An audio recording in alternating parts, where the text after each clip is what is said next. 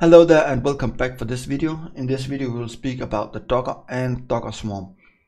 And what my point with this video will be, it's how you can show your Swarm tokens, like your worker tokens and then your manager token.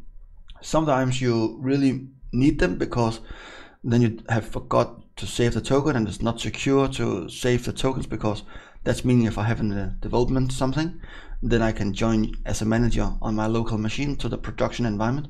So I'll not recommend you to store these tokens on your computer. I will recommend you to log in and get the token every time you need that. So let's starting, and the first thing we want to do now is say sudo docker and then join token, and we want to show the worker. Okay, having spelling error here. No, I need the swarm here. Yes, and you can see this is my swarm token for this test computer, and now I can just put this in and join the second machine. And if you want to see the manager, you can just remove the worker and test manager, sorry, and then you can see the manager token.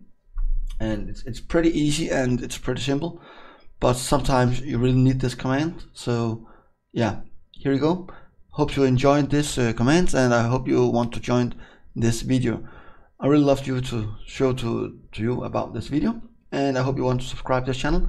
If you don't know how to subscribe, you can go down below and press on the thing in the right corner, and I really hope you want to like this video, put it to a playlist, and push the comments if you have any questions for this video, or if you have any kind of feedback. I really love to teach you, and I hope to see you next time. And thank you so much for giving time to watch my video, and hope to see you. Bye.